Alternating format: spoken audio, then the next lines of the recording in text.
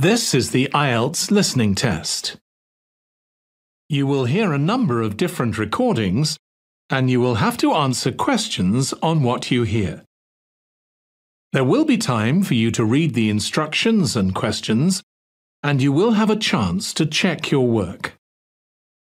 All the recordings will be played once only. The test is in 4 parts. At the end of the test, you will be given 10 minutes to transfer your answers to the answer sheet. Now turn to Part 1. You are going to hear a talk about making the most of graduate school. First, you have some time to look at questions 1 to 6.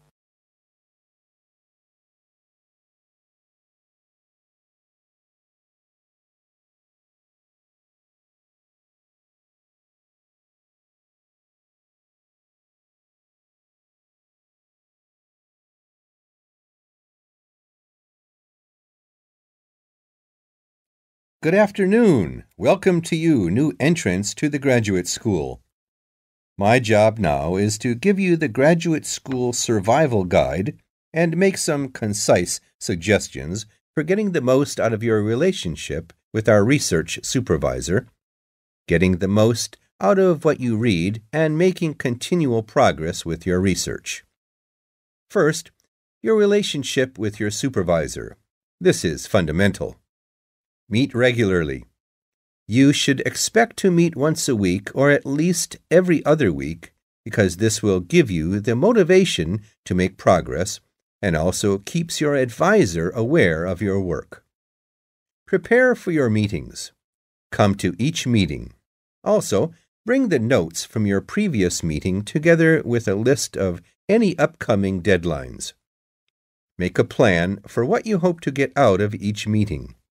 After the meeting, email your supervisor a brief summary.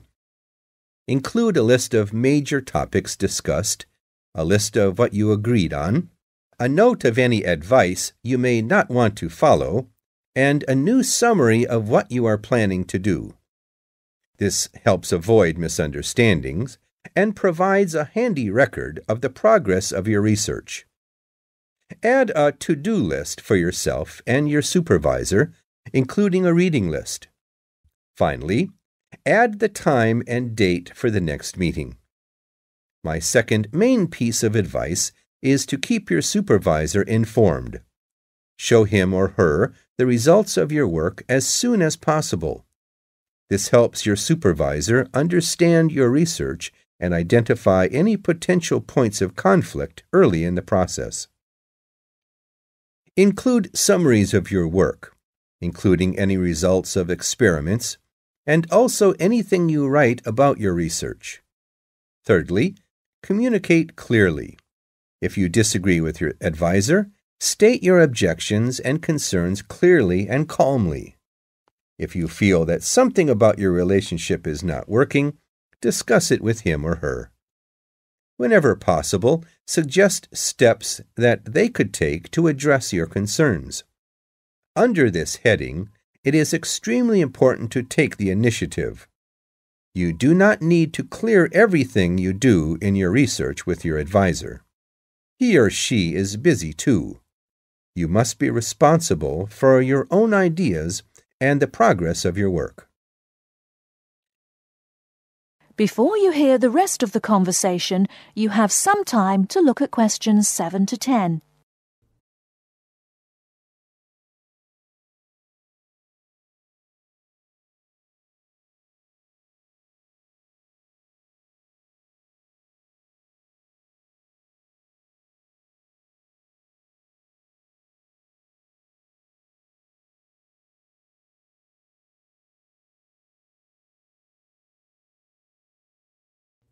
Now listen and answer questions 7 to 10. The second section of my talk is about getting the most out of what you read. The first principle here is to be organized. Keep an electronic bibliography with notes and pointers to the paper files. Keep and file all the papers you have read. Point 2. Be efficient. Only read what you need to. Start by reading only the conclusion, scanning figures and tables, and looking at their references. Read the other sections only if the paper seems relevant or you think it might help you get a different perspective. Skip the sections you think you already understand. These are often the background and motivation sections. It's of critical importance to take good notes on every paper you find worth reading. Note especially what problem the author is trying to solve, what approach they take to the problem, and how their approach differs from other approaches. Next, summarize what you have read on each topic. After you have read several papers on the same topic, note the key problems, the various formulations of the problem under consideration, the relationship between the various approaches and the alternative approaches you come across. Let me add one point you might not have already thought of. Read PhD theses. Even though they are long, they can be very helpful for quickly learning about what has been done in your field of interest. Focus particularly on the background sections and method sections. Don't forget to read your advisor's thesis. This will give you an idea of what he or she expects from you. The third section of my talk is about making continual progress with your research. Keep a journal of your ideas. Write down every issue you are thinking about, even if you think it is stupid. This will help you keep track of your progress and keep you from going round in circles.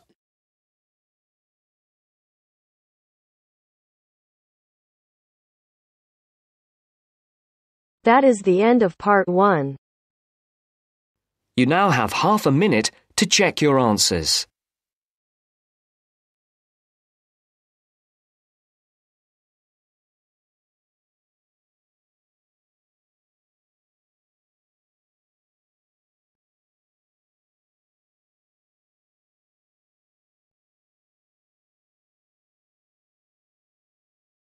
Now turns to part 2.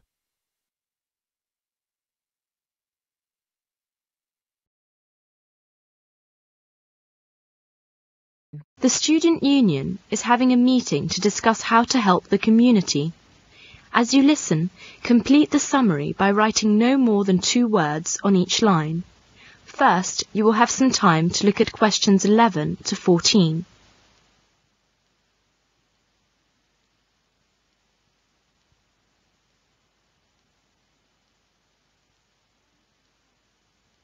Now listen carefully and answer questions 11 to 14. May I have your attention, please? We're going to start the meeting now. I'm very pleased to see so many people here. You obviously all know that the purpose of this meeting is to discuss how to help the community. Next month, the National Union of Students are running a National Community Week. They've asked us to cooperate in any way we can. The idea is that all students should give up some of their time to help the community. Surely that's what we do in Rag Week. Does that mean we're going to do this sort of thing twice a year? No, not really. The scheme is nationwide.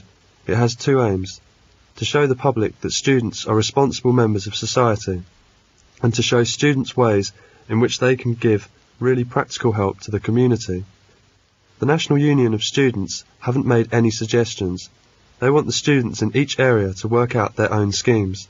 And really, that's the purpose of this meeting, to think up some ideas about the sort of help we can give. Let's discuss now. Any suggestions?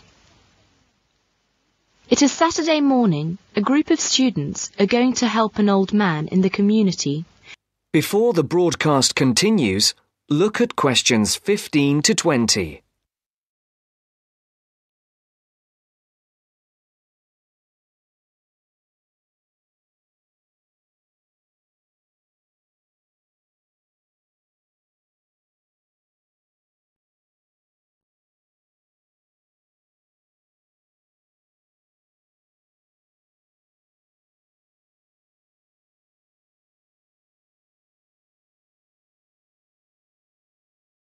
You will now listen to the second part of the talk.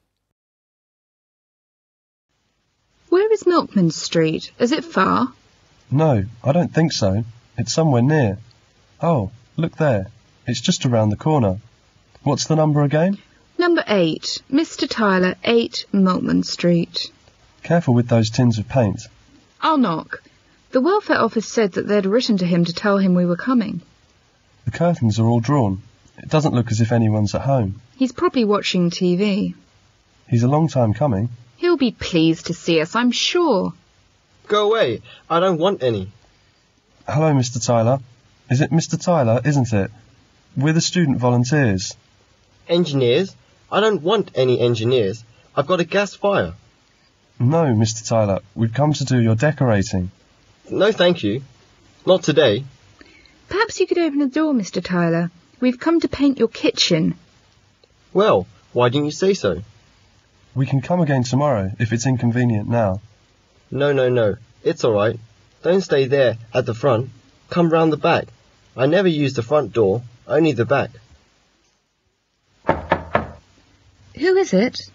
It's the student volunteer. Hello, you're the student volunteer, aren't you? Yes, good afternoon. The welfare office told me to come here. My name is Diana. Yes, they wrote to me about this. Come in, please. There, isn't that nice and comfy? That's lovely, dear. And warm too. It's really cosy in here. I wish I could get about a bit more, like you young people.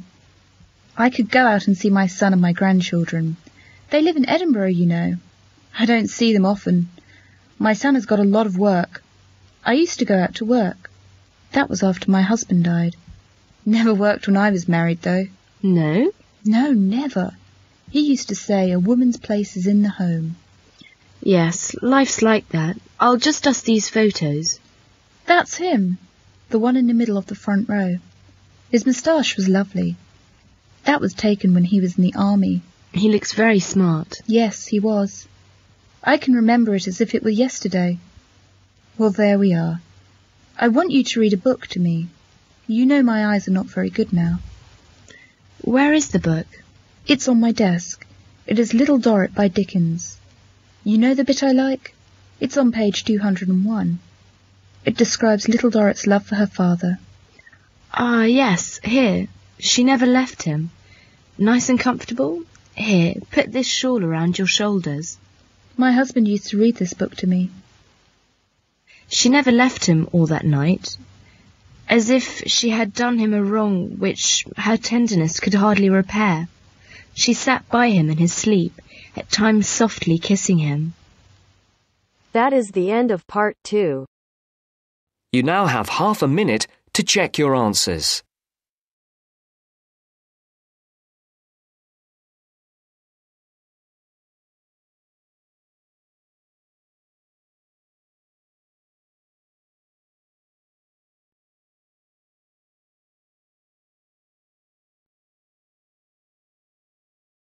Now turns to part 3.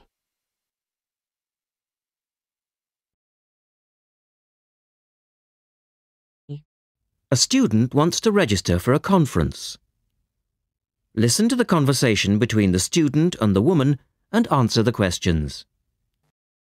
First, you have some time to look at questions 21 to 24.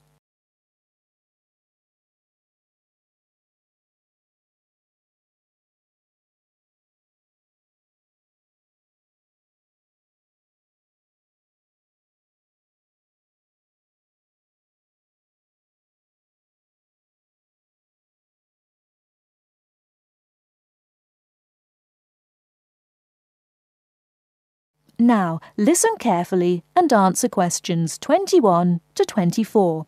Good morning. Can I help you? Yes. Is this where we register for the Beyond 2000 conference? Yes. What's your name and I'll get your conference bag. Well, I haven't actually registered yet. I was told I'd be able to register today, so I hope that's okay. I've just arrived in Melbourne. That should be fine if you're a student. I'll need to take your details, though. So, can I have your full name? Yes, sure. It's Melanie Mitchell. Is that M-I-T-C-H-E-L-L? Yes, that's right. And that's Ms., not Miss. OK, fair enough. And what's your address, Melanie? I live in student accommodation at Sydney University, so my address there is Room 66, Women's College, Newtown. OK. And which faculty are you studying in? I'm in the Faculty of Education. I'm doing a Master's in Primary School teaching. Right. And may I see your student card because I need to verify that you're a current student? Yes, sure. Here it is. My number is 994578ED. The woman asks the student some more questions about the conference. Before you hear the rest of the talk, you have some time to look at questions 25 to 30.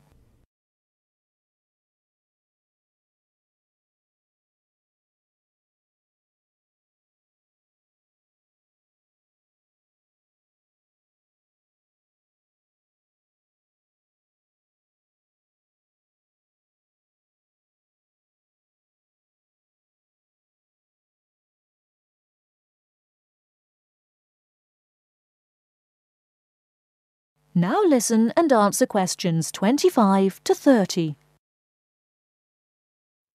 OK. Now, do you want to attend all 3 days? The conference runs from Thursday to Saturday. Yes, I think so, if I can afford it. What does it cost? Well, you're eligible for a student discount, which makes it $15 for a day registration or $40 for the 3 days, though it is possible to register for half a day only. I'll register for all 3 days, please. Good. Now, will you be requiring accommodation while you're here in Melbourne? Yes, I suppose I will. What's available? Well, we have several levels of accommodation. You can share a room with another student for $25 a night. Or you can have your own room but share the bathroom. I believe it's just down the corridor. That's $45. Right. Or you can have a single room with your own bathroom. I don't mind sharing a room. On second thoughts, yes, I do. I'll have my own room, but I'll share the bathroom. Right. Now, the conference fee does not include meals, though you do get tea and coffee in the breaks. Shall I put you down for lunch? That's an extra $10 a day. And there's the conference dinner on Friday night, which is $25. Oh, and what about breakfast? Hang on a minute. It's all starting to sound rather expensive. I'll have the lunch, but not the dinner or breakfast, if that's okay. Perfectly okay. Now, a couple of other things. There are a number of special interest groups organised. They're known as SIGs, and you're asked to nominate your preference. They'll take place on the Friday afternoon and Saturday morning, but they're filling up quickly, which is why you need to nominate now. Right. What are the SIGs? Well, there are 6 altogether. Let's see. On Friday, you have a choice between computers in education or teaching reading skills. Or a session on catering for the gifted child. Oh, they all sound interesting. But technology in the classroom is really my area of interest, rather than reading. So I'll go for that. I can probably read up on the gifted child topic myself. Right. And then the Saturday options are a session on cultural differences, or there's music in the primary curriculum, or you could go to the one on gender issues in the classroom. Wow! Can I go to them all? They all sound fascinating. Afraid not. Well, I'm really interested in how boys and girls behave differently, even when they are very young, so I'd better opt for the 3rd session, even though the cultural differences SIG is probably really interesting too. Right. And the music option would be interesting. And how would you like to pay? We accept most credit cards or bank cheques, but not personal cheques, I'm afraid. Been caught out too often before. And cash, of course. We never say no to cash.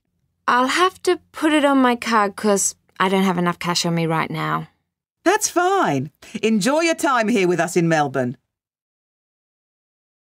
That is the end of part 3. You now have half a minute to check your answers.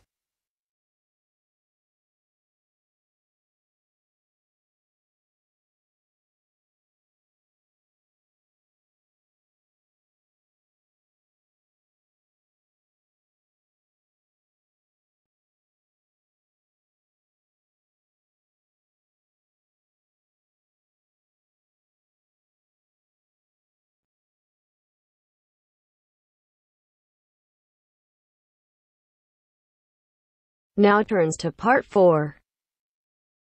Now turns to part 4. Part 4. You'll hear a lecturer talking about the International English Language Teaching System, Ielts. First, you have some time to look at questions 31 to 40.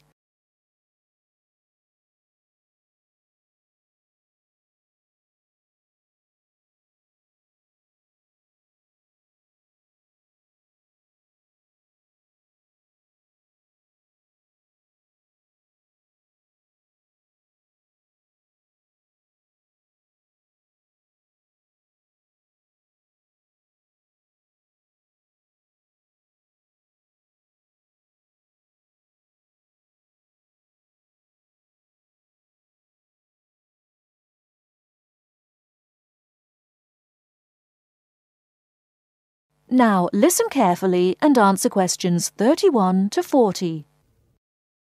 Remember to write no more than 2 words or a number for each answer. Hello everyone. Now, the International English Language Testing System exam, or Ielts as it's better known, is one of the most successful and popular English language exams in the world today. What we're going to look at now is the history of Ielts and how it came to be so successful. The story starts back in the 1960s when the British Council created an exam called EPTB to test international applicants wanting to study at universities and colleges in the UK. EPTB, by the way, stood for English Proficiency Test Battery. Strange name, I know. This exam mainly used multiple choice questions and by the end of the 1970s was considered a little old-fashioned. So, in 1980, it was replaced by Ielts, the English Language Testing Service. This new exam was much more modern in approach. It was much more communicative, for example, and was intended to reflect how language was used in the real world, particularly in the academic context of universities and colleges. However, during the 1980s, the number of candidates taking the test was quite low. For example, only 4,000 people took the test in 1981. It's true that this had risen to 10,000 by 1985, but if you compare that to the number of candidates who take Ielts each year these days, more than 1 million, you can see why they considered it to be quite small. There were also some practical problems with the test. So, in 1987, it was decided to conduct a review, leading to a revised version of the exam. This was introduced in 1989 under its new name, Ielts. Over the next few years, the number of candidates increased rapidly. In 1995, there were over 43,000 candidates, and it was possible to take the test in any one of 210 test centres around the world. 1995 was also the year of the next revision to the exam, which simplified the reading module and also improved exam administration. Further minor changes followed. The speaking module was altered in 2001, and the criteria for marking the writing tasks were revised in 2005. In the same year, a computerised version of the exam was offered at certain test centres. 2003 was a milestone for Ielts, as it was the year when the number of candidates went over 500,000 for the first time. There's no doubt that today, with, as we said, a candidature more than double what it was back in 2003, Ielts is a major player in the highly competitive industry of English language examinations. That is the end of part 4.